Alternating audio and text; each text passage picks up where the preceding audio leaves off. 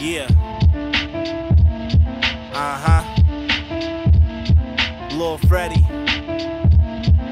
These vultures don't give a flying fuck about the culture. Matter of fact, a couple fucks to give a meeting with the soldiers. Ask them where they from, the dialect. The shit you speak, it don't reflect. People of the sun and the fucking ancient architects. Let me break down a theory and hope that you hear me. Years ago, let's talk about slavery. On the plantation, most hope to escape. Devise a plan in the light of day. Now you couldn't get caught talking about such things. So to pass along a message, the slaves would sing.